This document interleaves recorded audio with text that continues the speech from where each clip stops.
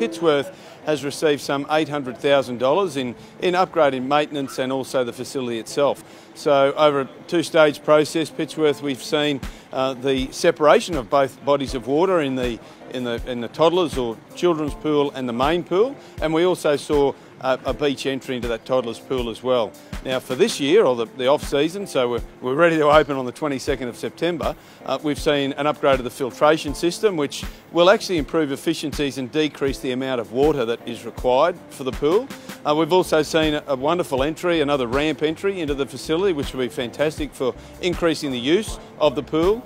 There's also the wet deck has been done as well as part of the filtration, and an upgrade of the amenities. So, a great boost for Pittsworth and the community around here that actually use the Civic Aquatic facility, and really looking forward to the increase in usage over summer and kicking off in spring on the 22nd of September. So I encourage all of the Pittsworth community and those in the catchment area to come and experience the upgraded facilities here at the Pittsworth Civic Aquatic facility.